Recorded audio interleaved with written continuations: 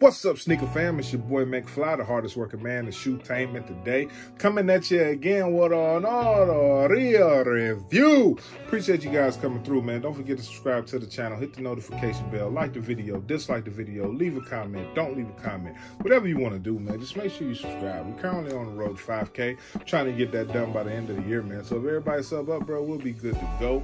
And other announcements, who has the heat? The forever battle popping show on all of YouTube, man. Go subscribe to them. Shout out to Who Has the Heat, me myself included.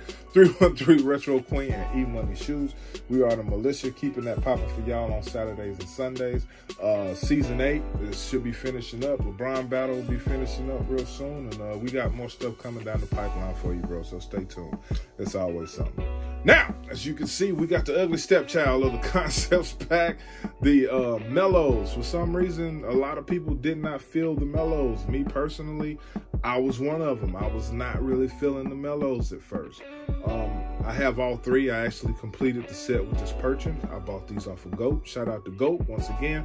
Very, very reasonable price on these. Slightly over retail, but under my $50 max over retail margin. So it was a no-brainer for me to go ahead and cop these. Size tag on that joint, size 14. Air Max 1s, one of the few Air Maxes that I can actually buy in my normal size and not have any issues.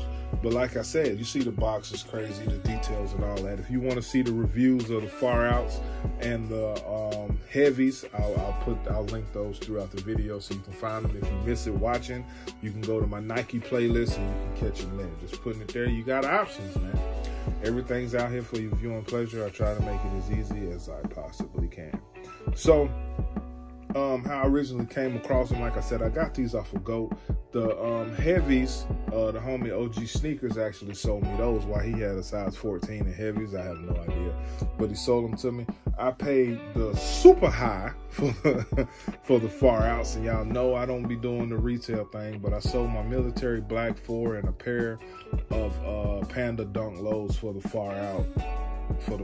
So y'all tell me, y'all think that was a good deal? Black military 4 and Pandas for far out Air Max 1 and the concepts pack with the special box, with the bus box.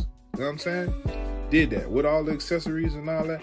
Did that, but that's not why we're here today, man. So I got to looking and I was like, man, you know what? You know, I didn't like the heavies. I thought the far outs was the best pair. The heavies really grew on me. And then out of the blue, the Mellows started growing on me. And I was like, man, I'm going to probably have to grab a pair of these. Y'all know I ain't the one to complete a set. But the more I looked at it, the vibe of the shoe just kind of made me want it. So I ended up falling in the trap and copping it. What really sold me was the purple hits. Y'all know, being from Charlotte, the Charlotte Hornets, purple and teal.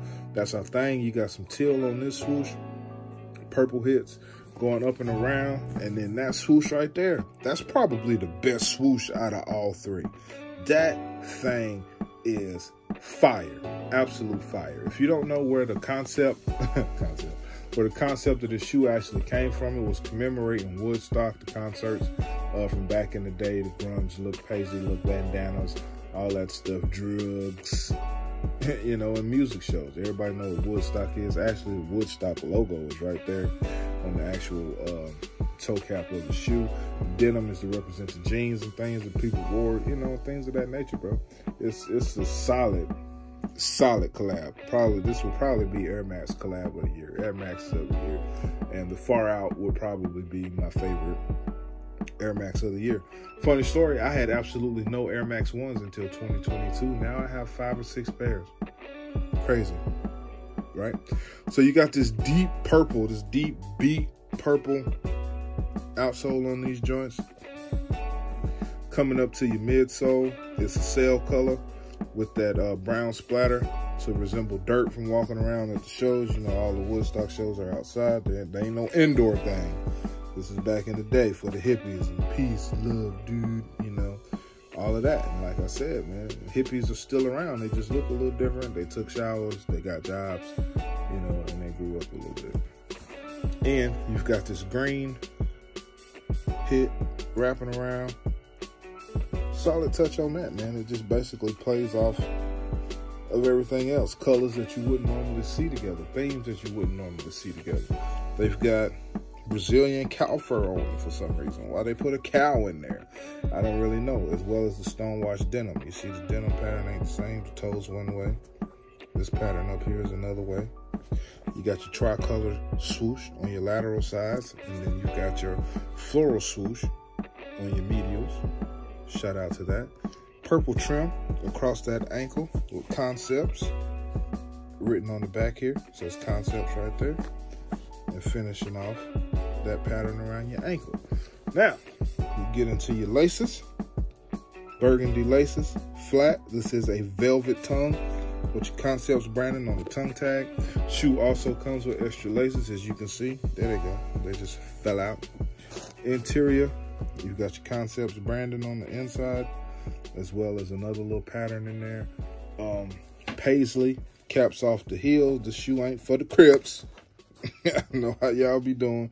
Paisley on that, and that's really my only knock, man. Out of my other two pairs, they have a lot of paisley on the heel, and this one don't. I'm considering selling this pair and buying another pair in hopes to get a pair with more paisley on the actual back of the shoe. That's the star of the show to me. Like this one, you see how you got all this paisley back here? Like how that look? It just looks better. Even though this side kind of blank, you still at least got that one side. And I was a little salty about that, but I've gotten over it. I've been sitting on this shoe for quite a while. I just didn't have the time to shoot the reviews or whatever.